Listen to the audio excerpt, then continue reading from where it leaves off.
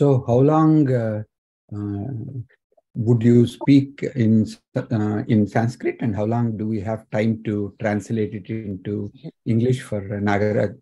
He will speak for 45 minutes, Prasadji. We have given 45 minutes. Nagaraj will speak, summarize in 10-15 minutes. 10. Sounds good.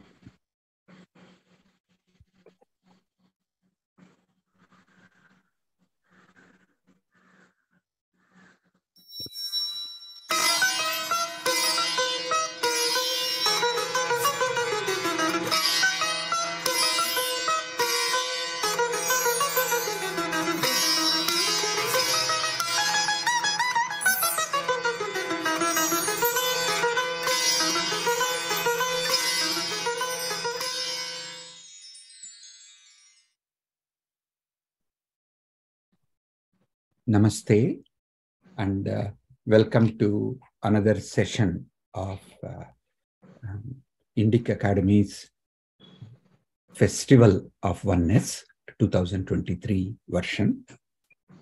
It has been wonderful to have various speakers speak in Sanskritam, in English, and in their native tongues to give wonderful talks on Shankara Vedanta, Shankara Bhashyam, Shankara's stotras that have been written on the application of Shankara in society today. We have two wonderful speakers today. Dr. K.S. Maheswaran Namboothiri will give the speech in Sanskritam called Atmanat Priyatvam. It's a dialogue between Maitreyi and Yagnavalkya from Brihadaranyaka Upanishad. And after that, Dr. Nagaraj Paturi, our own expert, who will translate it in English for many of the audience. And to give introduction to Dr. Maheswaran Namboothiri, it is a privilege to talk about how he is such a young man. He is born in 1981 in Kerala. He is currently an assistant professor of Vedanta in Madras Sanskritam College, and he specializes in Shastras, especially the Purva Mimamsa and Vedanta. He completed his traditional studies under the guidance of renowned scholars, and he passed the Tenali exam in Mimamsa. And he has his BA Sahitya, MA Vedanta, NET JRF, and a PhD at last in Vedanta. Dr. Maheswaran, he is actively involved in training disciples in various Shastras using Gurukula system, preparing them for Tenali Shastra Pariksha and other such exams. He has written several books in Sanskritam and Malayalam and has presented papers in various seminars conducted by various universities.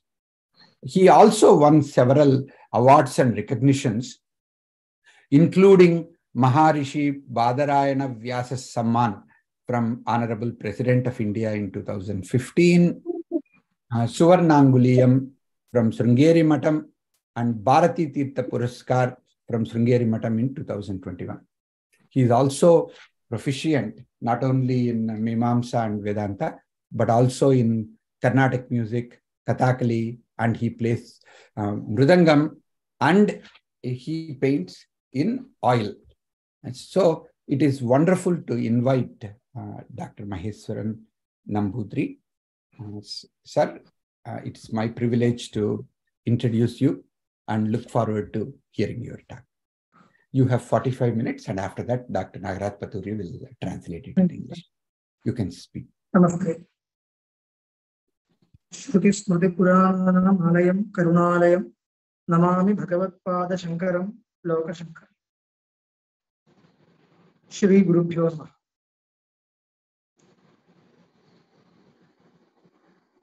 Sabhyan Sarvan Abhinandya Maitreyi Brahmanam iti Sandarbham Abhilakshya Kinchit Shastrartham Nirupayitum इच्छामि। बृहदारण्यकोपनिषदि चतुर्थाध्याये पंचम ब्राह्मणम् आरभ्यते। इदमेव मैत्रेयी ब्राह्मणम् इति साम्प्रदायिकाः व्यवहरन्ति। अत्र अथः याज्ञवल्क्यस्य द्वे भार्ये बभूवतुः मैत्रेयी च कात्यायनी च इति एका आख्यायिका आरभ्यते। तत्र मैत्रेयी कात्यायनी इति द्वे भार्ये बभूवतुः कस्य याज्ञवल्क्यस्य इति उक्त्वा तत्र कात्यायनी स्त्रीप्रज्ञैव आसीत्, मैत्रेयी तु ब्रह्मवादिनी आसीत् इति तयोः वैलक्षण्यं प्रदर्शयति। पत्न्योः सकाशे याज्ञवल्क्यः संन्यासप्रतिज्ञां करोति। प्रव्रजिष्यन् वा अरे अहमस्मि अस्मात् स्थानात् इति, अहं संन्यासं स्वीकर्तुम् इच्छामि, गार्हस्थ्यं परित्यक्तुम् इच्छामि, मदीया या सम्पत् सा युष्मभ्यं दातुम् इच्छामि इति वदति। तत्र सर्वा पृथिवी वित्तेन पूर्णा स्यात् तेनाहम् अमृता अहो न इति मैत्रेयी पृच्छति। याज्ञवल्क्यं पृच्छति मैत्रेयी, भवान् प्रव्रज्यं संन्यासं स्वीकृत्य गन्तुम् इच्छति, भवदीयं वित्तम् अस्मभ्यं दत्त्वा गन्तुम् इच्छति, भवान् तु संन्यासं किमर्थं स्वीकरोति, मोक्षाय इति चिन्तयामि। तर्हि अस्माकं किं भवता दत्तेन अनेन वित्तेन मोक्षो भवति न वा? या इयं पृथिवी सर्वापि वित्तेन पूर्णा स्यात् तेन अहं किम् अमृता भविष्यामि इति मैत्रेयी पृच्छति। नेति होवाच याज्ञवल्क्यः, नैव भवति इति याज्ञवल्क्यः प्रत्युत्तरं ददाति। यथैव उपकरणवतां जीवितं तथैव ते स्यात्, अमृतत्वस्य तु नाशास्ति वित्तेन। अमृतत्वं मोक्षः, वित्तेन वा वित्तसाध्येन कर्मणा वा मोक्षो भविष्यति इति प्रत्याशापि न कर्तव्या। किन्तु वित्तेन किं भवति इत्युक्ते यथैव उपकरणवतां जीवितं तथैव तवापि स्यात् इति याज्ञवल्क्यः प्रत्युत्तरं दत्तवान्।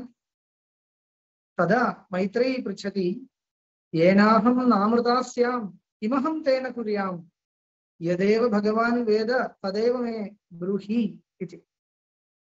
पश्यन्तु, यदि अनेन भवद्दत्तेन वित्तेन अहम् अमृतत्वं प्राप्तुं न शक्नुयां, किं तर्हि मम प्रयोजनं? भवान् अमृतत्वं प्राप्तुम् इतो जिगमिषति, तर्हि तदेव अमृतत्वं येन यादृशेन तत्त्वज्ञानेन प्राप्तव्यमस्ति, तदेव तत्त्वज्ञानं मामपि उपदिश। यदेव भगवान् वेद तदेव मे ब्रूहि इत्येवं याज्ञवल्क्यं पृच्छति। तदा अयम् उपदेशसन्दर्भः आरभ्यते। याज्ञवल्क्यः मैत्रेयीं स्वभार्यां प्रियाम् उपदिदेश। कथम् उपदिदेश इत्युक्ते, न वा अरे पत्युः कामाय पतिः प्रियो भवति, आत्मनस्तु कामाय पतिः प्रियो भवति। न वा अरे जायायै कामाय जाया प्रिया भवति, आत्मनस्तु कामाय जाया प्रिया भवति।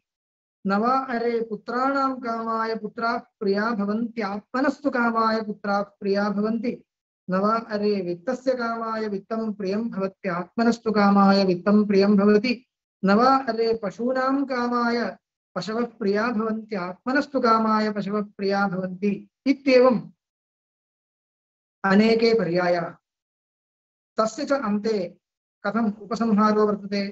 न वा अरे सर्वस्य कामाय सर्वं प्रियं भवति, आत्मनस्तु कामाय सर्वं प्रियं भवति।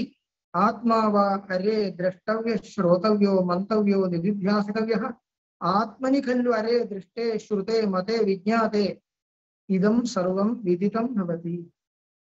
इत्थम् इदं प्रकरणम् उपसंह्रियमाणमस्ति। अत्र अस्माभिः इदानीं विचारः क्रियते। अत्र विचारणीयं किमस्ति इत्युक्ते ब्रह्मसूत्रभाष्येपि एकम् अधिकरणम् अस्य सन्दर्भस्य विचाराय समागतमस्ति। वाक्यान्वयाधिकरणम् इत्युच्यते। प्रथमाध्याये चतुर्थे पादे वर्तते तदधिकरणम्। तत्र किमर्थं विचारः आरब्धः? यदि कश्चन सन्देहो भवति तदा खलु विचारः आरम्भणीयः इति चेत् सत्यम्। अत्र कश्चन सन्देहो भवति। अत्र उपक्रम उपसंहारयोः एकविषयकत्वम् अस्ति न वा इति कश्चन सन्देहः। उपक्रम उपसंहारयोः इत्युक्ते याज्ञवल्क्यस्य उपदेशः यत्र आरभ्यते तस्य तदुपदेश उपसंहारस्य च विषये सन्देहः। पश्यन्तु, याज्ञवल्क्यस्य उपदेशः एवम् आरभ्यते, न वा अरे पत्युः कामाय पतिः प्रियो भवति, आत्मनस्तु कामाय पतिः प्रियो भवति इत्युपदेशस्य आरम्भः। अत्र आत्मनः इत्यनेन कस्य आत्मनः इत्युक्ते जीवात्मनः वा परमात्मनो वा इति चेत् जीवात्मनः इति अर्थः प्रतीयते। यतोहि पत्युः कामाय पतिः पत्न्याः प्रियो न भवति, किन्तु आत्मनः कामाय इति किल अर्थः वक्तव्यः। तत्र प्रथमतः वाक्यस्य सामान्यतः अर्थम् उक्त्वा अनन्तरं विचारं करोमि। याज्ञवल्क्येन किम् उपदिष्टम् इति पश्यन्तु। न वा अरे पत्युः कामाय पतिः प्रियो भवति, आत्मनस्तु कामाय पतिः प्रियो भवति इत्येवं क्रमेण अनेके पर्यायाः वर्तन्ते किल। तत्र एकत्र अर्थः उक्तश्चेत् स एव अर्थः अन्यत्रापि युष्माभिः स्वयं चिन्तनीयः। न वा अरे पत्युः कामाय पतिः प्रियो भवति। पश्यन्तु, पतिः लोके पत्न्याः प्रियः दृश्यते। कस्मात् प्रियः दृश्यते इत्युक्ते पत्युः प्रयोजनाय प्रियः भवति इति न, किन्तु यः कोऽपि मनुष्यः लोके यत्किञ्चित् इच्छति चेत् तत् स्वस्य प्रयोजनाय एव इच्छति। यद्वस्तु लोके चेतनं वा भवतु अचेतनं वा भवतु स्वस्मै उपकरोति तत्सर्वं स्वस्य प्रयोजनं भवति इति कृत्वैव। यत् स्वस्य कृते प्रयोजनं न जनयति तत्र अस्माकम् इच्छा न भवति, प्रीतिर्न भवति। एवञ्च पतिः पत्न्याः प्रियो वर्तते इत्यस्य कोऽर्थः इत्युक्ते सः पतिः पत्न्यै उपयुज्यते, पत्न्याः स्वस्य प्रयोजनाय भवति, अन्यथा तत्र प्रियं न स्यात्। तदेव उच्यते न वा अरे पत्युः कामाय। कामशब्दस्य अत्र प्रयोजनम् इत्यर्थः। पत्युः कामाय इत्युक्ते पत्युः प्रयोजनाय। काम्यते इति कामः इति कर्मव्युत्पत्त्या कामशब्दस्य प्रयोजनम् इत्यर्थः। तर्हि पत्युः कामाय, पत्युः प्रयोजनाय पतिः पत्न्याः प्रियः भवति इति न मन्तव्यं। किं तर्हि पत्न्याः प्रयोजनाय इति वाक्यार्थः। एवं न वा अरे जायायाः कामाय जाया प्रिया भवति। जाया पत्युः प्रिया भवति इत्युक्ते कोऽर्थः? जायायाः प्रयोजनं भवति इति कृत्वा प्रिया भवति इति न, किन्तु स्वस्य प्रयोजनं भवति इति कृत्वा पत्युः कृते जाया प्रिया भवति। एवं पुत्राणां प्रयोजनाय पुत्राः न अस्माकं प्रिया भवन्ति, किन्तु स्वस्य प्रयोजनाय उपकल्पन्ते इति कृत्वा पुत्राः अस्माकं प्रिया भवन्ति। इत्येवं सर्वत्रापि स्वस्य प्रयोजनम् अनुसन्धायैव अस्माभिः तत्र तत्र प्रियं क्रियते, इच्छा क्रियते। तस्मात् स्वम् आत्मा स्वात्मैव सर्वेषां प्रियतमः। तत् कस्मात् हेतोः इत्युक्ते स्वस्यैव आत्मनः आनन्दरूपत्वात् एवञ्च प्रियतमत्वात् स एव अत्यन्तम् अस्माभिः प्रियतमः इति कृत्वा सः आनन्दरूपः इति अस्माभिः निर्णेतुं शक्यते। यतोहि सुखम् अथवा आनन्दः लोके सर्वेषाम् अपेक्षया प्रियो वर्तते अस्माभिः। अन्यत् सर्वम् आनन्दहेतुकत्वात् प्रियम्, आनन्दं जनयितुम् उपयुज्यते इति कृत्वा बाह्याः पदार्थाः अस्माकं प्रियाः भवन्ति। परन्तु आनन्दः अथवा सुखं किमर्थम् अस्माकं प्रियं भवति इत्युक्ते किमर्थम् इति न प्रष्टव्यम्। निरुपाधिक इच्छा अस्माकं कुत्र भवति? सुखे भवति। सुखं भवति इति कृत्वा अन्यत् सर्वम् इष्यते अस्माभिः। सुखं तु स्वातन्त्र्येण इष्यते। एवं तद्वदेव आत्मनः अपि स्वभावो दृष्टः। आत्मा अस्माकं सर्वेषाम् अपेक्षया प्रियः। कः आत्मा? स्वात्मा, जीवात्मा। अयं जीवात्मा यः वर्तते सः सर्वेषाम् अपेक्षया प्रियः। तत् कस्मात् हेतोः इति न प्रष्टुं शक्यते। अतः ज्ञायते आत्मा आनन्दरूपः इति। यतः आनन्दस्य अयं स्वभावः आत्मनि दृश्यते। आनन्दस्य अयं स्वभावः कः स्वभावः? निरुपाधिकप्रेमविषयत्वं, निरुपाधिकप्रेमास्पदत्वम्। अयम् आनन्दस्य स्वभावः, सुखस्य स्वभावः। सः स्वभावः आत्मनि दृश्यते इति कृत्वा आत्मा अपि आनन्दस्वरूपः इति निश्चेतुं शक्यते इत्ययं विषयः। तस्मात् सः आनन्दस्वरूपः आत्मा द्रष्टव्यः, श्रोतव्यः, आत्मा साक्षात्कर्तव्यः। केन? यः मोक्षम् इच्छति तेन। मुमुक्षुणा सः आत्मा साक्षात्कर्तव्यः इत्युक्त्वा आत्मनि खलु दृष्टे श्रुते मते विज्ञाते सर्वमिदं विदितं भवति इत्येवम् एकविज्ञानेन सर्वविज्ञानप्रतिज्ञां च कृत्वा याज्ञवल्क्यः उपसंहरति, उपदेशस्य उपसंहारं करोति।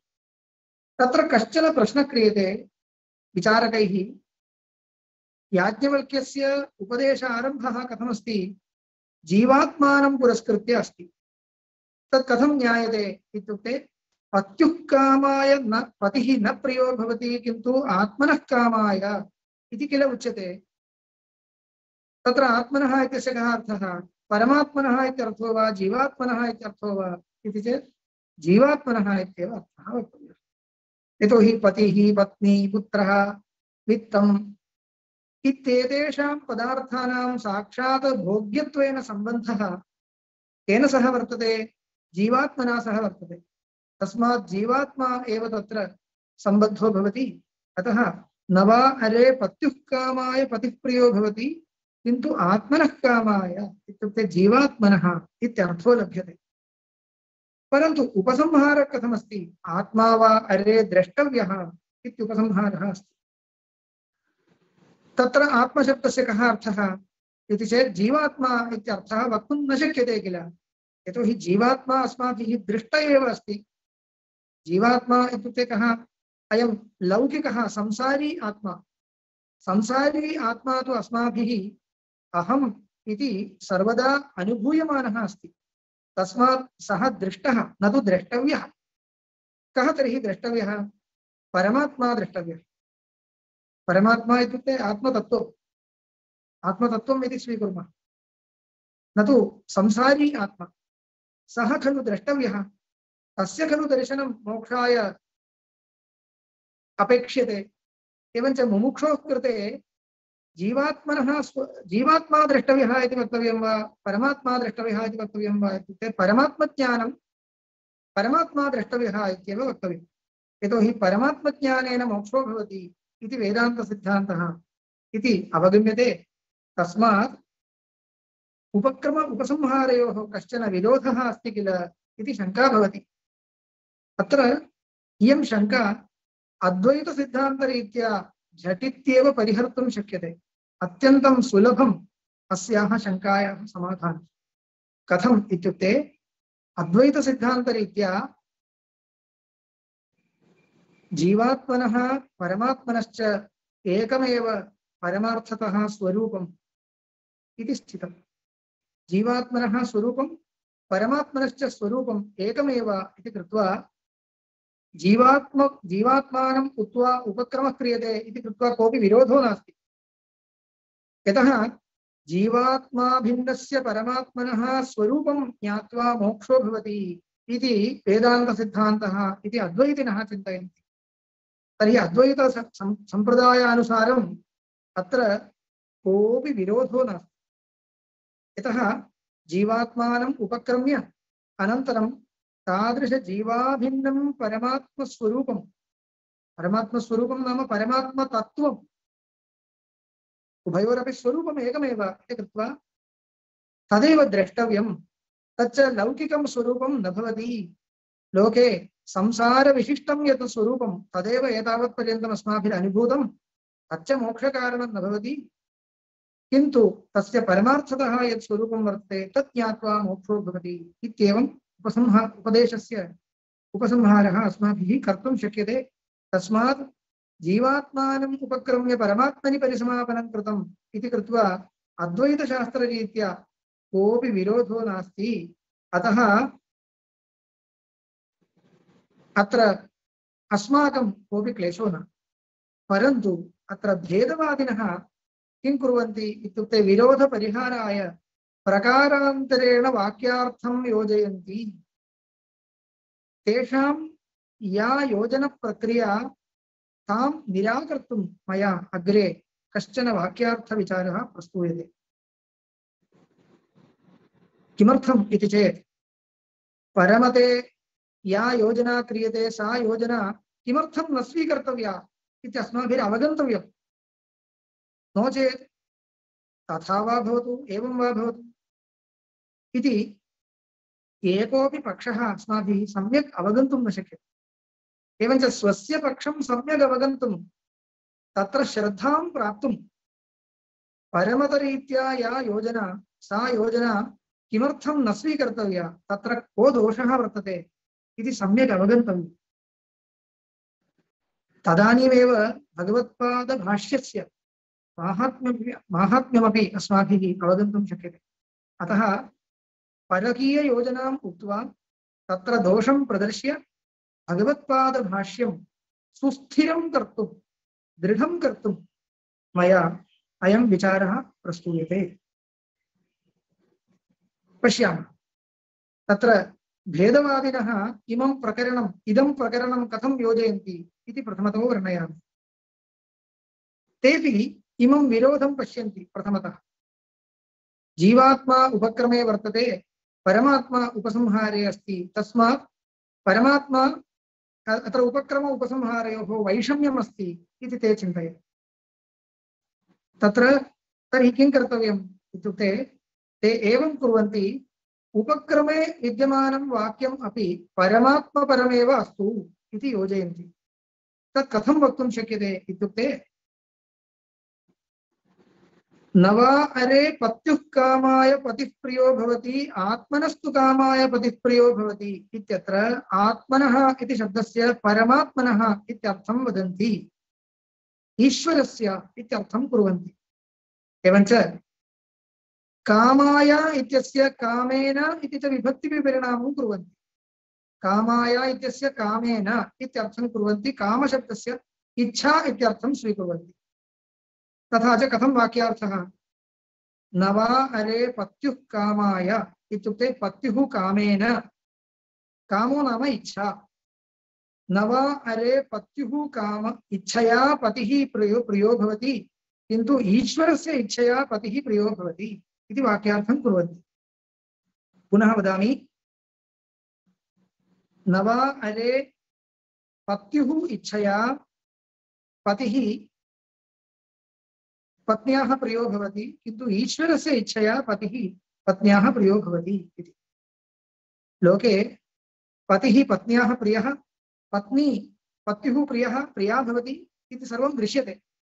तत् कस्मात् कारणात् इत्युक्ते पत्युः इच्छया पत्नी पत्युः प्रिया भवति इति वा, पत्न्याः इच्छया पतिः पत्न्याः प्रियो भवति इति वा न, किन्तु सर्वमेतत् परमात्मनः इच्छया, ईश्वरस्य इच्छावशादेव अस्माकं परस्परं प्रियं भवति, अस्माकं परस्परं स्नेहः सोऽपि ईश्वरस्य इच्छया एव भवति इति वाक्यस्य अर्थः इति योजयन्ति। एवञ्च किं जातं, उपक्रमे अपि परमात्मा एव उक्तः, उपसंहारे अपि परमात्मा एव उक्तः इति कृत्वा उपक्रम उपसंहारयोः एकरूपता भवति इति ते मन्यन्ते। परन्तु अस्माभिः प्रष्टव्यं, न वा अरे पत्युः कामाय इति चतुर्थी वर्तते, भवता तु तृतीया विभक्तिं स्वीकृत्य विपरिणामं कुर्वन्ति, तद् युज्यते वा इति। भवन्तः तृतीयया विपरिणामं कुर्वन्ति, पत्युः कामाय इत्यस्य पत्युः कामेन इति कुर्वन्ति, तद् युज्यते वा? भवतां व्याख्यानं समीचीनं भवति वा इत्युक्ते ते कथं भवति अङ्गीकुर्वन्ति? तत्र छन्दसि बहुलम् इत्यस्ति। छन्दसि वेदे विभक्तीनां विपरिणामास्तु तदा तदा भवन्ति, तस्मात् तथा स्वीकारे दोषो नास्ति। यतोहि अन्यथा अत्र अज्ञातार्थज्ञापकत्वं वाक्यस्य न स्यात्। यतोहि अपूर्वत्वम् अपेक्षते। वाक्येन बोध्यमानः अर्थः अपूर्वः भवेत्। लोकसिद्धार्थापेक्षया अपूर्वः, लोके यत् न सिद्धं तदेव किल वेदेन वक्तव्यं। तस्मात् तत्र विभक्तिविपरिणामे दोषो नास्ति इति ते चिन्तयन्ति। यतः अद्वैतिना उक्तः अर्थः यदि उच्यते तर्हि सः अर्थः लोके सिद्धः इति कृत्वा कोऽपि विशेषः न स्यात्। अद्वैतिना कः अर्थः उक्तः? लोके सर्वमपि स्वस्य प्रयोजनायैव अस्माकं प्रियं भवति इति किल अद्वैतिना अर्थः उच्यते। सः अर्थस्तु लोके सिद्धः, तत् वेदेन न उपदेष्टव्यः। तस्मात् लोके असिद्धम् अर्थं बोधयितुम् अस्माभिः यत्नः कर्तव्यः। वेदवाक्यानाम् अर्थः यदा वर्ण्यते तदा लोके असिद्धः अर्थः वेदवाक्येन बोधनीयः। यथा बोधितः स्यात् तथा अर्थो वक्तव्यः। तस्मात् विभक्तिविपरिणामे कोऽपि दोषो नास्ति। एवञ्च ईश्वरेच्छया एव अस्माकं सर्वं प्रियं भवति इति यदा उच्यते सः अर्थः लोके न सिद्धः इति कृत्वा वाक्यस्य अज्ञातार्थज्ञापकत्वं भवति। अतः अपूर्वत्वं, वाक्यार्थस्य अपूर्वत्वं संभवति, रक्षितुं शक्यते। अतः विभक्तिविपरिणामे कृतेपि दोषो नास्ति इति परस्य मतम्। एवञ्च भेदवादिनां रीत्या वाक्ययोजना कथमस्ति पुनः एकवारं वदामि। न वा अरे पत्युः कामाय इत्यस्य कामेन इत्यर्थः, इच्छया इत्यर्थः। पत्युः इच्छया पत्नी, पत्युः इच्छया पत्नी पत्युः प्रिया भवति इति न, किन्तु ईश्वरस्य इच्छया प्रिया भवति। एवं परस्परम् अस्माकं यत् प्रियं दृश्यते तद् अस्माकम् इच्छया भवति इति न, किन्तु ईश्वरेच्छया भवति इति वाक्यार्थः तैः स्वीक्रियते। अत्र इदानीम् अस्माभिः तस्य निराकरणं कर्तव्यं। तैः उक्ते वाक्यार्थे को दोषः इति वक्तव्यम्। इत्युक्ते खण्डनं कर्तव्यं। खण्डनम् आरभ्यते। अनेकान् दोषान् अहम् अत्र निरूपयामि। भेदवादिभिः स्वीक्रियमाणः वाक्यार्थः अत्र नैव सङ्गच्छते इत्येव। कथमिति पश्यन्तु। प्रथमतः न वा अरे पत्युः कामाय पतिः प्रियो भवत्यात्मनस्तु कामाय पतिः प्रियो भवति इत्यत्र आत्मशब्दस्य परमात्मनः इत्यर्थः भेदवादिना स्वीक्रियते। सः अत्यन्तम् अयुक्तः। यतोहि परमात्मा अत्र नैव उपस्थितो भवति। इदं मया आरम्भे एव उक्तम्। पत्युः कामाय पतिः प्रियो भवति, पत्न्याः कामाय अथवा जायायै कामाय, वित्तस्य कामाय, पुत्रस्य पुत्राणां कामाय इत्येवं यदा लौकिकाः पदार्थाः उपस्थिताः भवन्ति तदा लोकप्रसिद्धस्यैव आत्मनः अत्र आत्मशब्देन ग्रहणं कर्तव्यं भवति, न तु परमात्मनः। एवञ्च आत्मनस्तु कामाय इत्युक्ते परमात्मनः इच्छया इत्यर्थकरणम् अतीव असङ्गतं भवति किल। स्वयमेव आलोचयन्तु भवन्तः। अत्र पत्न्याः कामाय, पत्युः कामाय इत्यादिकं यदा उच्यते, पतिः पत्नी इत्येते सर्वे जीवात्मना सम्बद्धाः, साक्षात् सम्बद्धाः भवन्ति। तेषां भोग्यविषयाः भवन्ति। पुत्राः, पतिः, पत्नी इत्येतत् सर्वम् उक्त्वा आत्मनः आत्मनः इति यदा उच्यते तत्र स्वस्य इति अर्थो लभ्यते। पश्यन्तु, न वा अरे पत्युः कामाय पतिः प्रियो भवत्यात्मनस्तु कामाय इत्युक्ते स्वस्य कामाय। स्वस्य इति वक्तव्ये श्रुतिः आत्मनस्तु कामाय इति वदति, तावदेव। स्वस्य इति पदस्य स्थाने आत्मनस्तु कामाय इत्युक्तम्। एवञ्च अत्र परमात्मनः अथवा ईश्वरस्य कामाय इत्यर्थकरणम् असङ्गतम् इति एको दोषः। द्वितीयो दोषस्तु यदा आत्मपदं सामान्यतः आत्मपदम् उपपदं विना यदा प्रयुज्यते तदा ईश्वरः इत्यर्थो न लभ्यते। ईश्वरः इत्यर्थलाभाय केवलम् आत्मपदं न पर्याप्तं। यदि वा ईश्वर इति वक्तव्यम् अथवा अन्य कोऽपि शब्दो वक्तव्यः, केवलम् आत्मा आत्मा इत्युक्ते उत्सर्गतः जीवात्मनः एव प्रतीतिर्भवति।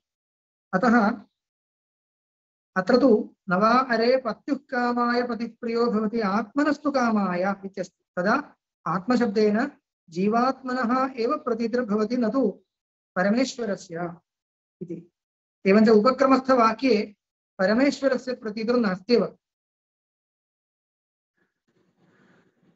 इति अपरो दोषः। अन्यो दोषः पश्यन्तु, मया उक्तमेव, न वा अरे पत्युः कामाय पतिः प्रियो भवति आत्मनस्तु कामाय इत्यत्र आत्मनः इति पदं स्वस्य इति पदस्य स्थाने श्रुत्या प्रयुक्तमस्ति। स्वस्य कामाय, स्वस्य प्रयोजनाय पतिः प्रियो भवति। पत्न्याः कृते पतिः प्रियो भवति, कुतः? स्वस्य प्रयोजनाय इति वक्तव्ये आत्मनस्तु कामाय इति श्रुत्या उक्तम् इति अवगन्तव्यम्। तत्र विद्यमानस्य आत्मपदस्य परमात्मनः इत्यर्थः भवता यदि वर्ण्यते तर्हि किं भवति? स्वस्य इति पदं पुनः भवता अध्याहर्तव्यं भविष्यति। कथम् इति चेत् आत्मनस्तु कामाय इत्यस्य भवता अर्थः कः कृतः? परमात्मनः इच्छया इत्यर्थः कृतः। परमात्मनः कामेन पतिः प्रियो भवति। कस्य इति वक्तव्यं खलु? परमात्मनः कामेन पतिः प्रियो भवति इति अर्थः यदा वर्ण्यते, ईश्वरस्य इच्छया पतिः प्रियो भवति। पतिः प्रियो भवति इत्युक्ते कस्य इति आकांक्षा भवति। स्वस्य इति स्वपदं षष्ठ्यन्तं स्वपदं भवता अध्याहर्तव्यं वाक्यार्थयोजनाय। आकांक्षा यदा भवति, आकांक्षा पूरणाय भवता किं कर्तव्यं? स्वस्य इति पदम् अध्याहर्तव्यं भवति इति अध्याहारक्लेशः दोषः भवतः अस्ति। मम तु सः दोषो नास्ति। किमर्थम् इत्युक्ते मम पक्षे स्वस्य इति पदस्य स्थाने एव आत्मनः इति पदमस्ति। तस्मात् पतिः प्रियो भवति। कस्य? आत्मनः। आत्मनस्तु कामाय पतिः प्रियो भवति। स्वस्यैव प्रयोजनाय पतिः प्रियो भवति। स्वस्यैव प्रयोजनाय स्वस्य प्रियो भवति। स्वस्य प्रियो भवति इति लभ्यते। अतः स्वपदं न अध्याहर्तव्यं मम इति कृत्वा अन्ततो गत्वा अनुशङ्कः कर्तव्यः स्यात्। अध्याहारस्तु अवश्यं न कर्तव्यः इति कृत्वा परमते सोऽपि एकः दोषः अस्ति। अन्योपि महान् दोषः कः वर्तते इत्युक्ते भवता उक्तं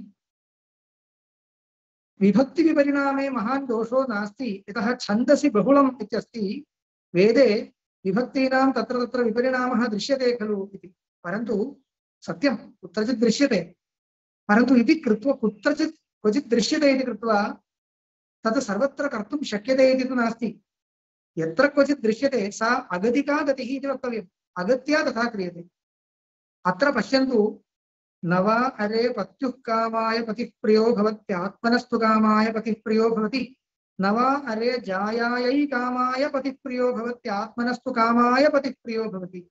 न वा अरे पुत्राणां कामाय पुत्राः प्रिया भवन्ति आत्मनस्तु कामाय पुत्राः प्रिया भवन्ति। इत्येवं 12 वाक्यानि वर्तन्ते। ज्ञातव्यं, 12 वाक्यानि वर्तन्ते। एकैकस्मिन्नपि वाक्ये कामाय कामाय इति पदं द्विवारम् आवृत्तमस्ति।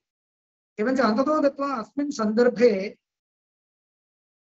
24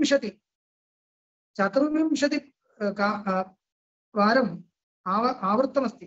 कामाय इति पदं 24 वारम् आवृत्तस्य चतुर्थ्यन्तकामपदस्य तृतीयार्थकत्वं भवता कल्पनीयं स्यात्। एवञ्च एकं कामाय इति एकवारम् उक्तमिति न, कामाय कामाय इति एकैकस्मिन् वाक्ये द्विवारमस्ति। तथा वाक्यानि 12 वाक्यानि वर्तन्ते। तर्हि अन्ततो गत्वा कामाय इति पदं 24 पदानि वर्तन्ते। तेषु 24 पदेषु विभक्तिविपरिणामः भवता क्रियते इत्युक्ते इदं महदन्यायं खलु। एवञ्च स्वेच्छया विभक्तिविपरिणामं कृत्वा स्वाभीष्टः अर्थः यदि वर्ण्यते तर्हि कथं वाक्यार्थः घटते, स एव वाक्यस्य अर्थः इत्यस्माभिः कथं स्वीकर्तुं शक्यते इति कृत्वा अयं महान् दोषः। कारकविभक्तिपरिणामः, कारकविभक्तिः इयं प्राधान्यमर्हति, तस्याः परिणामः अवश्यं न कर्तव्यः इति महान् दोषः। सः यदि क्रियते तर्हि दोषो भवति इति परपक्षे दोषः अस्ति। अपि च भवता वर्ण्यमानः अर्थस्तु लोकविरुद्धश्च भवति। कथमिति निरूपयामि। न वा अरे पत्युः कामाय पतिः प्रियो भवति किन्तु ईश्वरस्य कामाय इत्युच्यते। कामाय इत्युक्ते कामेन इति अर्थश्च वर्ण्यते। एवञ्च पत्युः कामाय पतिः प्रियो न भवति किन्तु ईश्वरस्य कामाय इत्युक्ते भवता अभीष्टः अर्थः कः? पत्युः इच्छया पतिः पत्न्याः प्रियो न भवति किन्तु ईश्वरस्य इच्छया। इदम् अयुक्तं, यतोहि पत्युः अपि तत्र इच्छा अपेक्षते किल। पत्न्याः पतिः प्रियो भवति इत्युक्ते तत्र पत्युः इच्छापि कारणं। यदि पतिः स्वयं नेच्छति तर्हि सः समीचीनं व्यवहारमपि न कुर्यात्। यदि समीचीनं व्यवहारं न कुर्यात् तर्हि सः कथं पत्न्याः प्रियो भवति? ईश्वरस्य इच्छामात्रेण सर्वं भवति इति न, पत्युः इच्छापि तत्र कारणं भवत्येव। एवञ्च पत्युः इच्छा तत्र कारणं न इति वक्तुं न शक्यते। पत्न्याः कृते पतिः प्रियो वर्तते चेत् तत्र पत्युः इच्छापि कारणं भवत्येव। अतः पत्युः इच्छया पत्न्याः कृते पतिः प्रियो भवति न भवति इति भवता वक्तुं न शक्यते।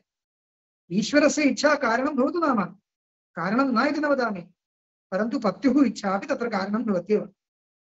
एवञ्च भवता वर्ण्यमानः अर्थः लोकविरुद्धः स्यात्, लोकानुभवविरुद्धः स्यात्।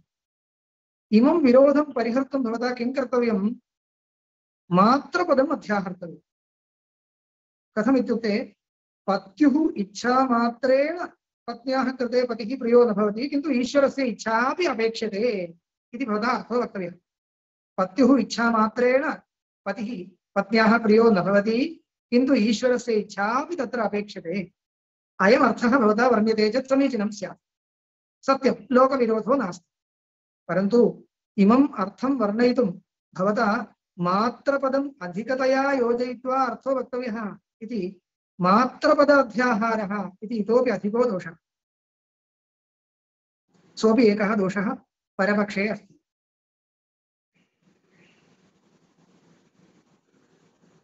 तस्मात् एतावन्तं क्लेशं सोढ्वा भवता यथाश्रुतं वाक्यार्थं परित्यज्य यथा कथञ्चित् वाक्यार्थो वक्तव्यः इति कृत्वा अयं श्रुत्या अभिप्रेतः अर्थो न भवत्येव इति वयं भवतां खण्डनं कर्तुम् इच्छामः। भवता अस्माकम् उपरि यः दोषः उक्तः सः न भवति इत्यपि वक्तव्यम् उच्यते। भवता उक्तं लोकप्रसिद्धः अर्थः श्रुत्या न वक्तव्यः इति। लोके इदं प्रसिद्धमस्ति, स्वस्य प्रयोजनं वशेनैव सर्वम् अस्माकं प्रियं भवति इति। तद् लोके प्रसिद्धं किल, तस्मात् किमर्थम् उपदेष्टव्यम् इति। एवञ्च लोकप्रसिद्धार्थोपदेशः श्रुत्या यदि क्रियते तर्हि श्रुतीनां अनुवादकत्वेन अप्रामाण्यं भवति किल इति भवतां प्रश्नः आसीत्। तस्य समाधानम् उच्यते, भोः एवं न।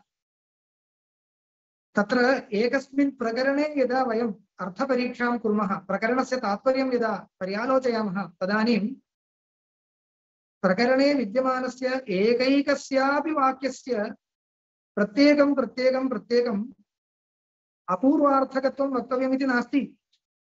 किन्तु उपसंहारगतेन वाक्येन सह एकवाक्यतां प्राप्य अन्ततो गत्वा प्रकरणस्य अपूर्वार्थप्रतिपादकत्वम् अस्ति चेत् पर्याप्तं।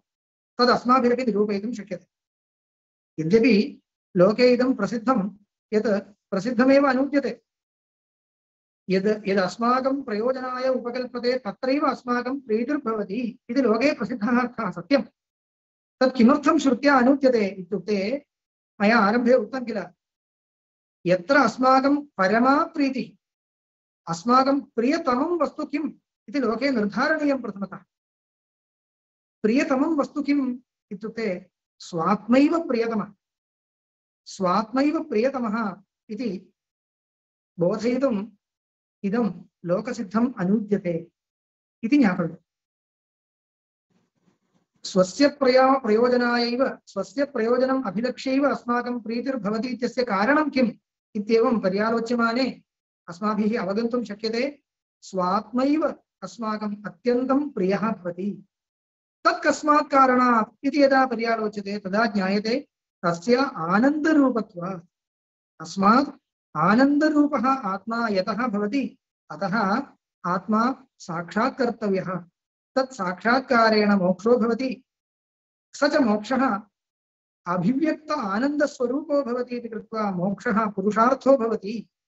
एवञ्च ये ये विषयानन्दाः अस्माभिः अनुभूयन्ते ते सर्वेपि अस्यैव आनन्दस्य अंशभूताः भवन्ति। परिपूर्ण आनन्दस्वरूपश्च पदार्थः कः इत्युक्ते स्वात्मैव इत्येवम् अन्ततो गत्वा निर्णयाय इदं सर्वम् उपयुज्यते। तस्मात् आनन्दस्वरूपस्य आत्मनः साक्षात्कारेण मोक्षो भवति इत्ययम् अन्ततो गत्वा अत्र प्रकरणस्य अर्थः। स च मोक्षः आनन्दरूपत्वेन पुरुषार्थो भवति इत्यपि अनेन प्रकरणेन विवक्षितः अर्थः। तम् अर्थम् अन्ततो गत्वा प्रतिपादयितुं सर्वाणि इमानि वाक्यानि उपयुज्यन्ते इति कृत्वा प्रकरणस्य अपूर्वत्वं लभ्यते। प्रकरणेन अन्ततो गत्वा प्रतिपाद्यमानः अर्थस्तु लोकप्रसिद्धो न। तावता लोकप्रसिद्धार्थबोधकत्वेन अप्रामाण्यम् इति तु अस्माकं पक्षे न भवति। अतः कोऽपि दोषो नास्ति। अपि च अयमर्थः मुमुक्षून् प्रति उपदेष्टव्यः। तस्मात् यतः मुमुक्षुस्तु मोक्षस्य पुरुषार्थत्वं यः अङ्गीकरोति सः खलु मुमुक्षुर्भवति। मोक्षस्तु कदा पुरुषार्थः इति अस्माभिरवगन्तुं शक्यते? आनन्दरूपत्वेन सत्येव। प्रकाशमान आनन्दस्वरूपत्वं मोक्षस्य यदा भवति तदा एव मोक्षस्य पुरुषार्थत्वं भवति इति कृत्वा मोक्षस्य पुरुषार्थत्वनिरूपणाय एवमेव वक्तव्यम्। अतः मुमुक्षून् प्रति अयम् उपदेशः सम्यक् सङ्गच्छते इति।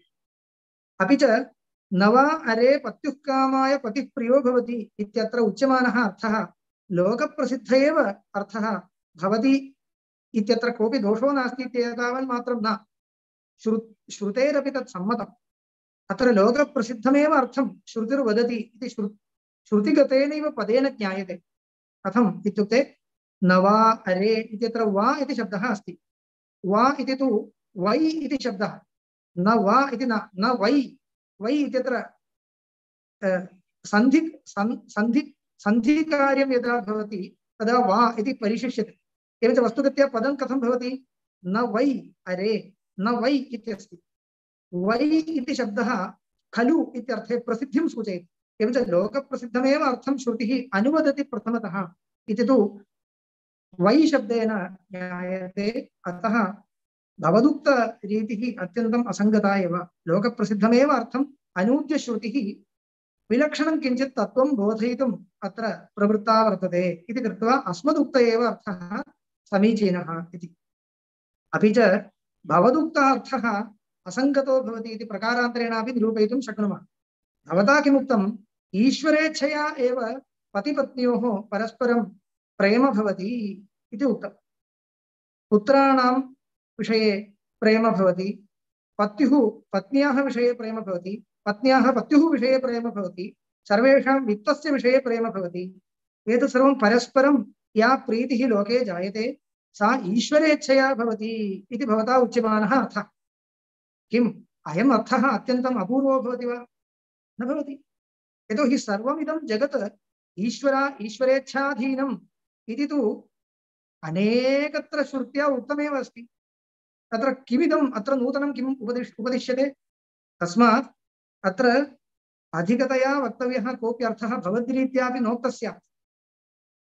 यतः ईश्वरेच्छाधीनं जगत् सर्वम् इति तु न कोऽपि नूतनः अर्थः। किञ्च इदं मुमुक्षून् प्रति विशिष्य उपदेष्टव्यः अर्थोऽपि न भवति।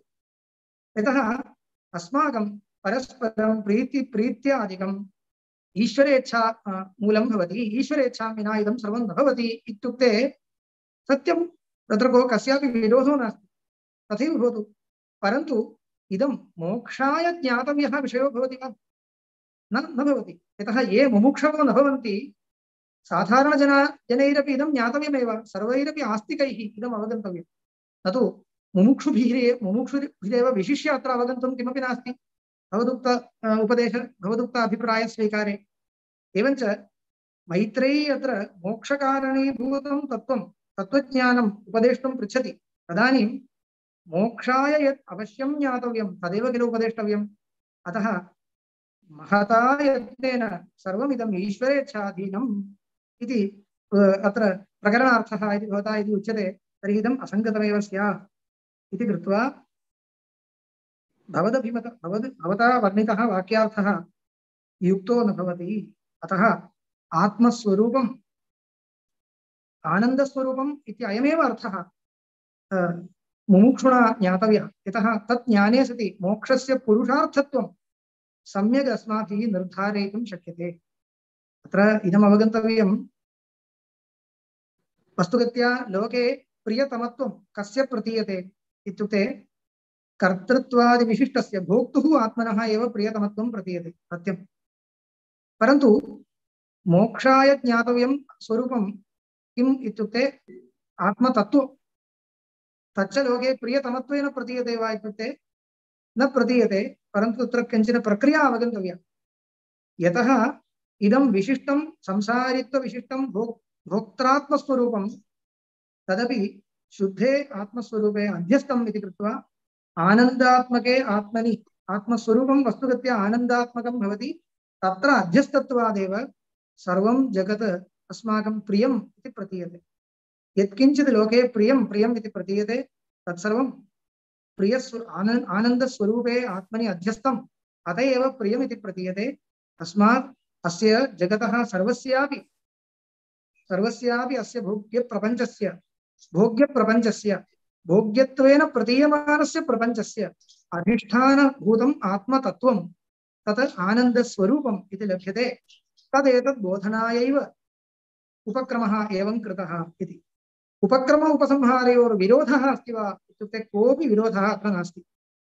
इदानीम् उपक्रमे जीवात्मा उच्यते, उपसंहारे आत्मतत्त्वम् उच्यते चेत् अनयोः परस्परं विरोधो जातः किल इति चेत् कोऽपि विरोधो नास्ति। पश्यन्तु, उपक्रम उपसंहाराभ्याम् एकमेव निरूपणीयम् इति यदा उच्यते, उपक्रम उपसंहारयोर् ऐक्यम् इत्युच्यते खलु। तस्य कोऽर्थः इत्युक्ते उपक्रमे यदुच्यते तद् उपसंहाराय अनुकूलं भवेत् इत्येव नियमः भोः। न तु एकमेव वक्तव्यमिति न। प्रकृते किं जातम्? उपक्रमे जीवात्मा भोक्त्रात्मस्वरूपं प्रतिपादितम्, उपसंहारे तु शुद्धम् आत्मस्वरूपम् इति कृत्वा विरोधः भवता पृच्छ्यते। परन्तु तावता कोऽपि विरोधो नास्ति। यतः उपक्रमे यद् आत्मस्वरूपं प्रतिपाद्यते तत् उपसंहारे प्रतिपाद्यमानस्य आत्मतत्त्वस्य प्रतिपादनाय अनुकूलमस्ति, न तु प्रतिकूलम्। एवञ्च उपक्रम उपसंहारयोः ऐक्यं नाम किं? विरोधो न भवेत् इत्येव। विरोधः कदा न भवति इत्युक्ते आनुकूल्यमस्ति चेत् पर्याप्तम्। एकमेव उपक्रमे उपसंहारे च वक्तव्यमिति न। उपसंहारे यत् प्रतिपादयिष्यते तदनुकूलम् उपक्रमे अस्ति चेत् पर्याप्तं। तदस्ति वा? अस्ति, अस्ति एव। यतः अद्वैतसिद्धान्तरीत्या जीवाभिन्नम् आत्मस्वरूपम् आत्मतत्त्वम् उपनिषदि तात्पर्यविषयीभूतमस्ति। तस्य प्रतिपादनाय जीवात्मस्वरूपम् उक्त्वा उपक्रमं कृत्वा परमात्मस्वरूपम् उक्त्वा उपसंहारः क्रियते इत्येतत् अस्मदभिमतस्य इति न वक्तव्यम्, अनादिसिद्धस्य अद्वैतशास्त्रस्य यत् तात्पर्यं तदनुकूलमेव अस्ति इति कृत्वा अत्र कोऽपि विरोधो नास्ति। एवञ्च विरोधपरिहाराय उपक्रमे अपि परमात्मा एव उक्तः इति तु बलात् श्रुत्यर्थः परिवर्तनीयः इति तु नास्ति। तस्मात् इदानीम् उपसंहरामि। एवं रीत्या पर्यालोच्यमाने भगवत्पादैः अस्य प्रकरणस्य योजनं नाम प्रकरणगतानां वाक्यानां तात्पर्यकथनं यथा भगवत्पादैः कृतं तथैव अस्माभिः अनुसन्धेयं। तत्र अन्ये भेदवादिनां प्रक्रियाविशेषाः अत्र न पर्यालोचनीयाः। तत्र अनेकविधाः दोषाः भवन्ति। तस्मात् भगवत्पादैः यादृशं प्रकरणतात्पर्यं निरूप्यते तथैव अस्माभिः अनुसन्धेयम् इत्युक्त्वा अस्मिन् सन्दर्भे वाचम् उपसंहरामि। सर्वेभ्यः पुनः पुनः प्रणामान् समर्पयामि। नमस्कारः। बहु धन्यवादः महोदय, बहु सम्यक् अस्ति। अद्य नागराज महोदय, can you do the English translation please?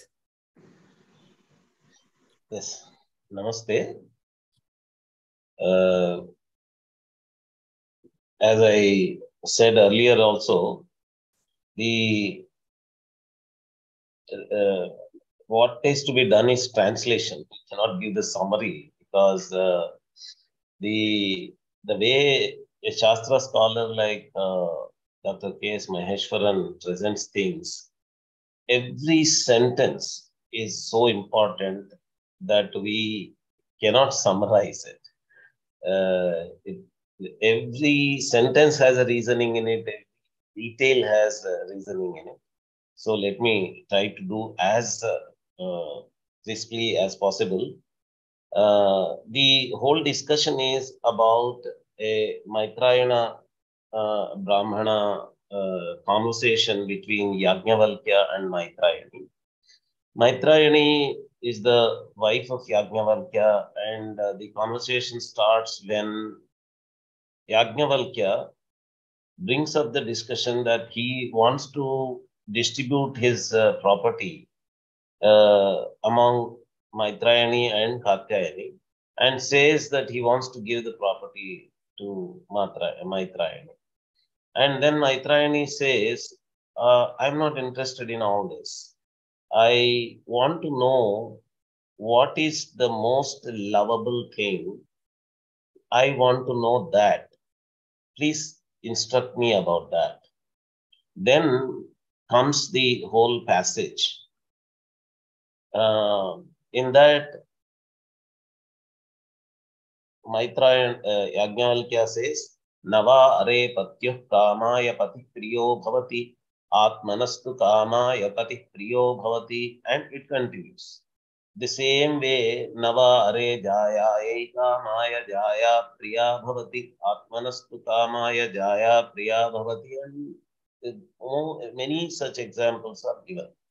So here, what is being said is that husband is not lovable for the wife for the purpose of, for the desire of, out of the desire of the husband. Wife loves the husband out of her own desire for the husband. And he gives the converse also.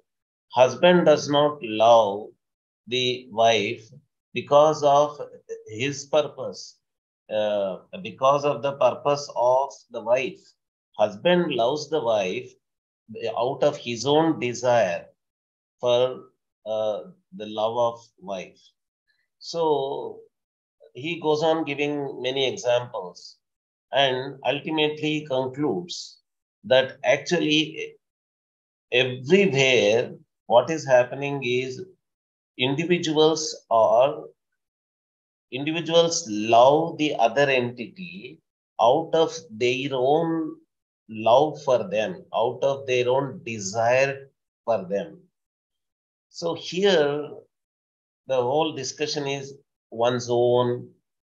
What is that one's own?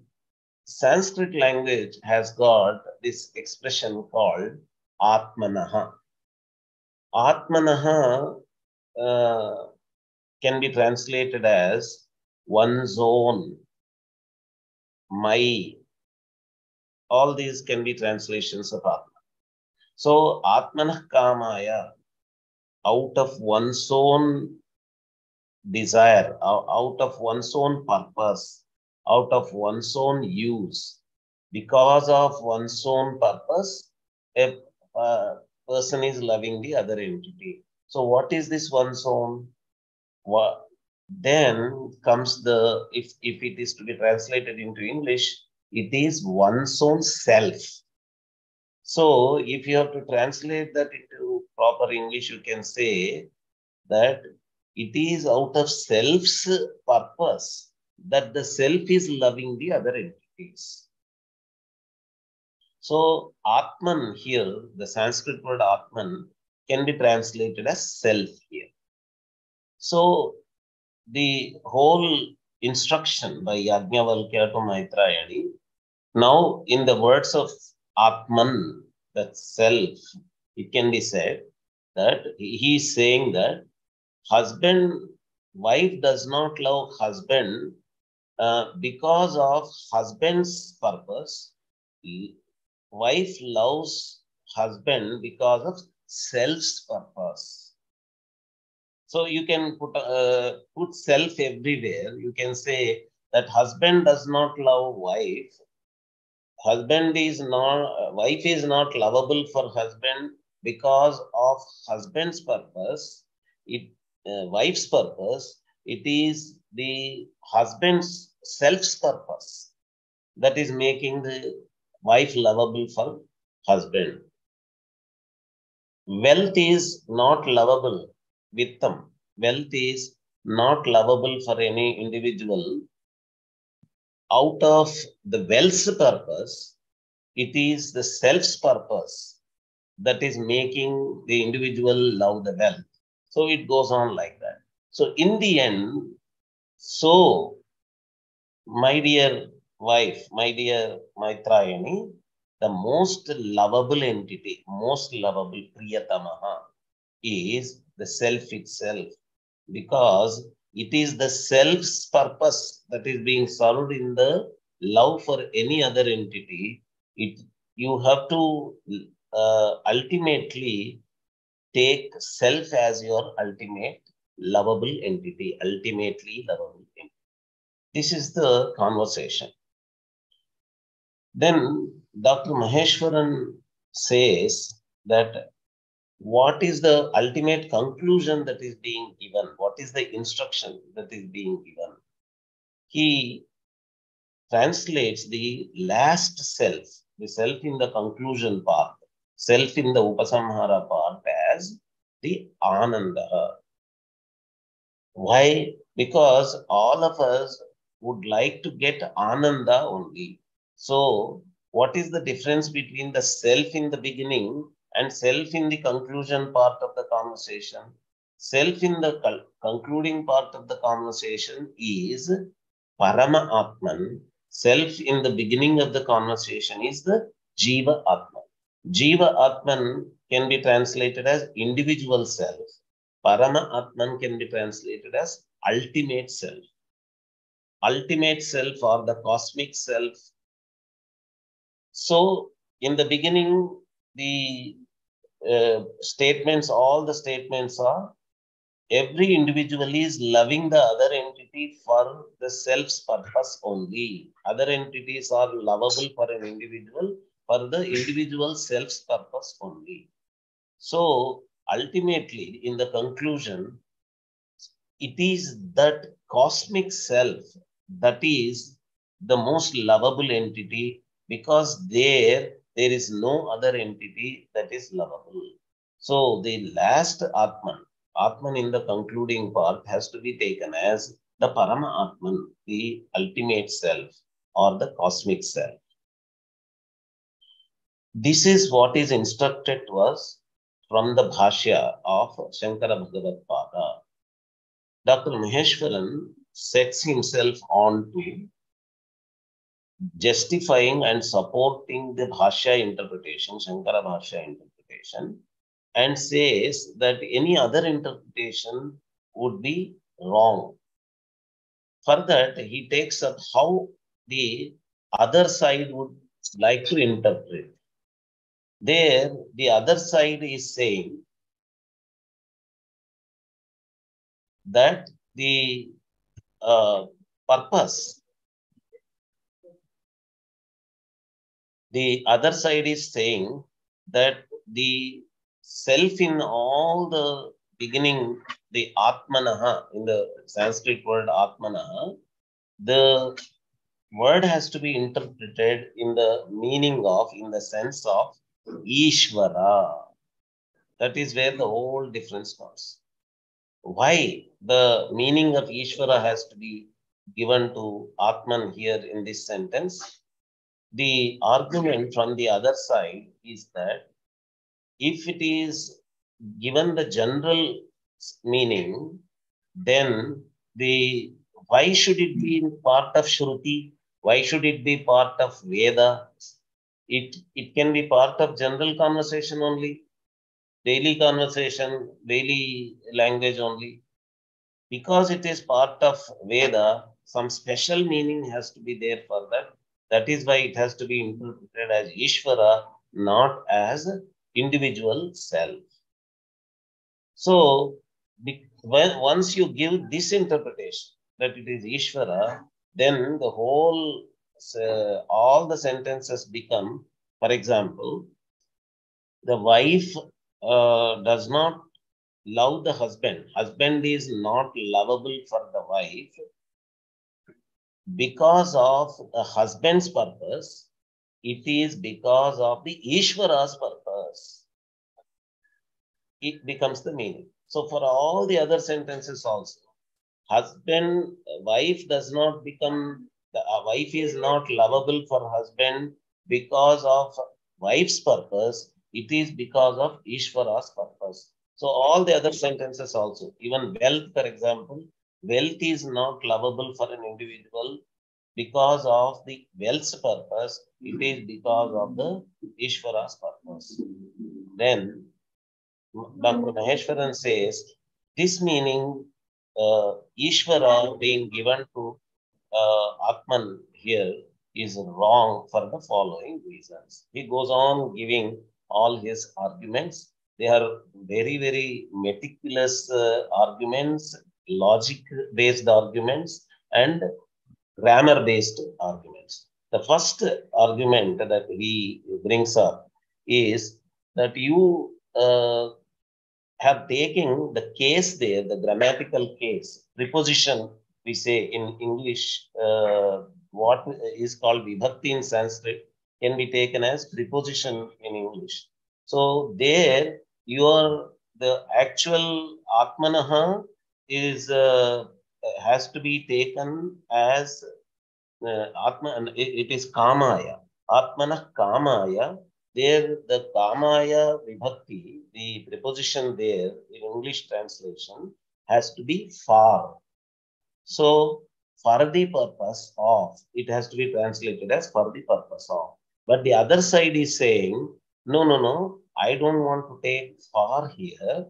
I want to take by here because it is Chandasi Bahulam. It is the Ashtadhyayi, the grammar is instructing you that in Veda, the vibhaktis can have multiple meanings. Several other possibilities are also there. Using that, I would say that Kamaya here has to be translated as though directly it means only for the purpose of, but here I would translate it as by the purpose of. What is by here? By the desire of Ishvara. I would translate it as by the desire of Ishvara, I would translate, is the other side's argument. Then Dr. Maheswaran says that this is not tenable. This argument is not tenable because, okay, let us agree that because you have to give some other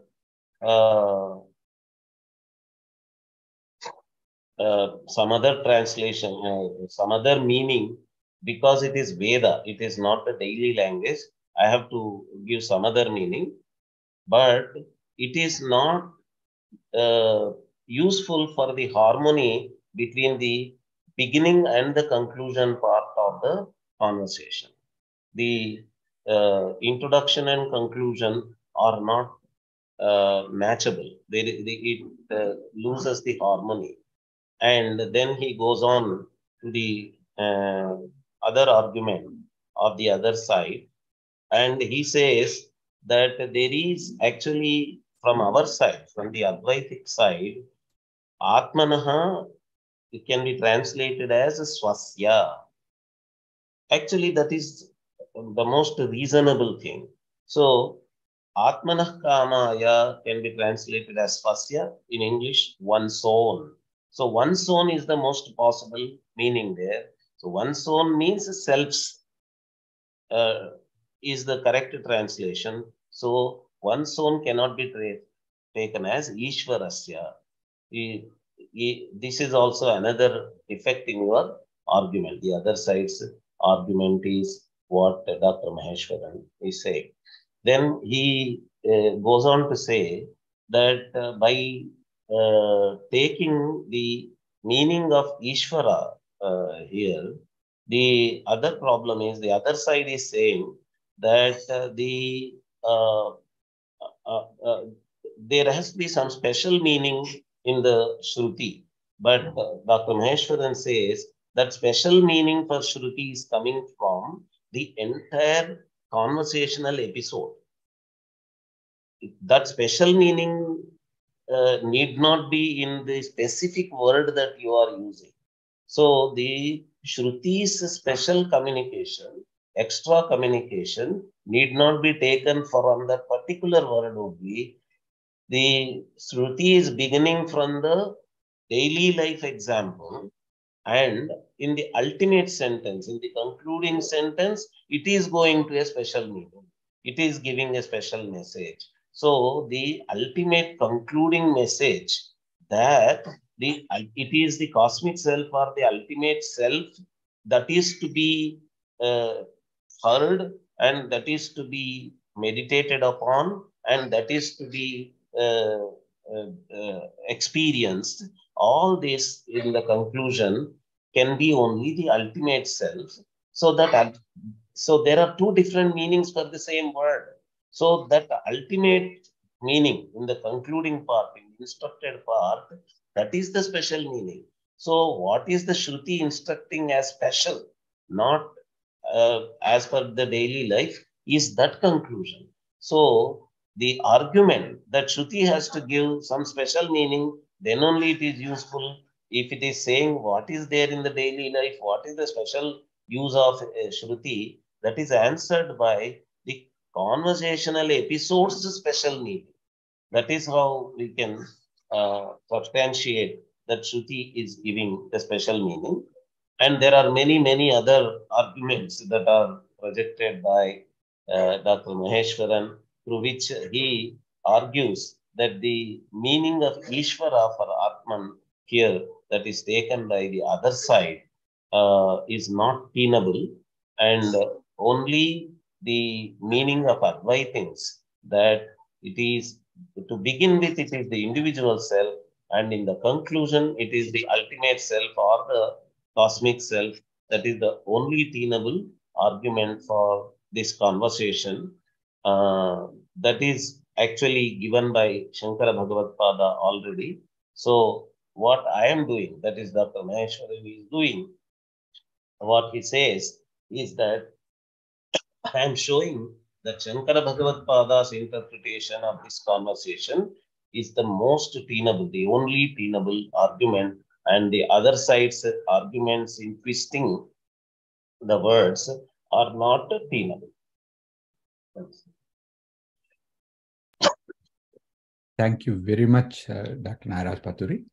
I think you brought in not only the summary in the short time period, but also the various differentiations that Dr. Maheswaran brought in, and whether it is through grammar, whether it is through understanding, whether it is through vibhakti, I appreciate that. There are just very simple questions, two questions. One is the expression swa and swasya are also referring to the Atman, not the ego. I don't think the ego issue came up at all, but kindly clarify. That is one. And from which specific schools and traditions these arguments come from? So, Dr. Maheswaran, would you like to answer that? Would you like to answer these questions about referring to Atman versus ego? And also, where are these other arguments coming in? Or would you like to answer it, Dr. Nagaraj-Paturi? Yeah, the question is swasya is actually is being interpreted as self, and the ego, general meaning of ego in English can be translated as ahankara in Sanskrit. So here there was no mention by Dr. Maheswaran about ahankara at all. There was no mention of ego there. What is being talked about is the concept called Atman. The best translation in English possible is self only. The ego leads to multiple problems, whether it is in psychology or any other disciplines. The translation of ego leads to multiple problems. So let us not go into that. And the other question is, who are these other people who are giving these interpretations? These are,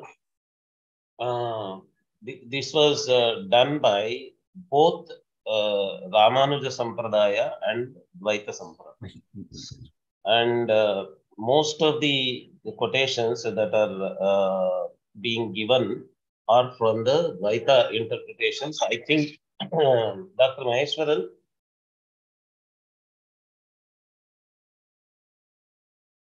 it looks like he's not there. Maybe we can complete. Yeah, he may have left. He might have left. Yeah. So because he was using the word Vaitinam there, so he was keeping the Dvaita interpretations in mind. Otherwise, he would have said they are Vishishtadvaita interpretations only. So that's these are Dvaita interpretations. So one of the Dvaita Bhashyas for this particular conversation is interpreting Atman as Ishvara. That is what he was saying. And the third question is, where should Atma be taken as Ishvara? That is one question which you mentioned, Mr. Krishna Chaitanya. Atma is to be taken as Ishvara is not a requirement. No one is asking you to take Atman as Ishvara. Where Atman has to be taken as Ishvara, Upanishads themselves have instructed us. There, for example, whether it is Bhagavad Gita or the original Upanishads, what happens is the sentence structure is built in such a way that in the next sentence, the word Ishvara or its synonyms are used in such a way that you are compelled to take the meaning of Atman as Ishvara. That is how you are instructed indirectly that you have to take in this particular context the meaning of Atman as Ishvara. Or in most cases, Upanishad itself directly tells you that here Atman is Ishvara. Then only you have to take it. Take the meaning of Ishvara for Atman. That's all we have questions for tonight. Thank you very much, Nagaraj Garu. And really enjoyed listening to your interpretation and your summary, and wonderful talk and a great summary. And thank you, both of you, for excellent presentations. And in India, it is going to be this evening, and in United States, it will be tomorrow morning. So we have the discourse by Vidwan Rajaraman on Dharma and the Shankara Bhashya. Please, all of you, make time to attend this. And thank you for supporting the Festival of Oneness, and look forward to seeing you again. Good day and good night, wherever you are. Namaste.